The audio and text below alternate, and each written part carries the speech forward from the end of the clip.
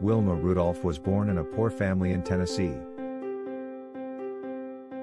which is now part of Clarksville. At the age of 4, she got double pneumonia with scarlet fever, due to which she got polio. She had to wear braces on her legs, and according to doctors, she could never walk. But her mother always encouraged her and told her that she can do anything with her God-given ability, determination and faith. Wilma said, "I want to be the fastest woman in the world." Rudolph wore a leg brace until she was 12 years old.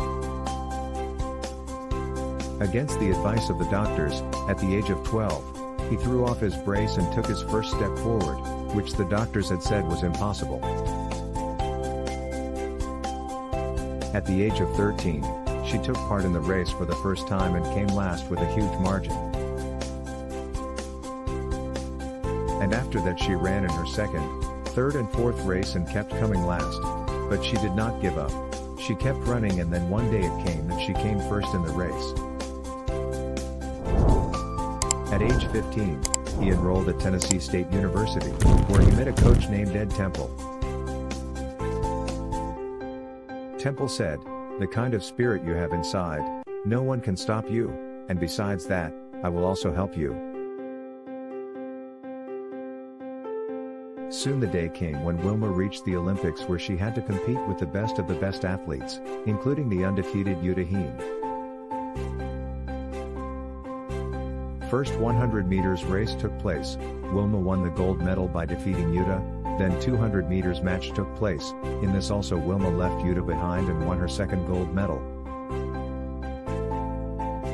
The third event was the 400-meter relay race, in which the fastest runner often runs at the end.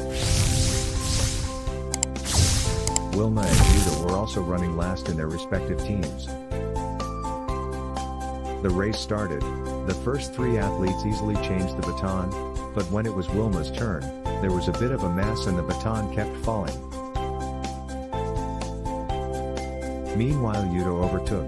Wilma without delay increased her speed and started the machine. She went ahead while running and won her third gold medal by defeating Utah.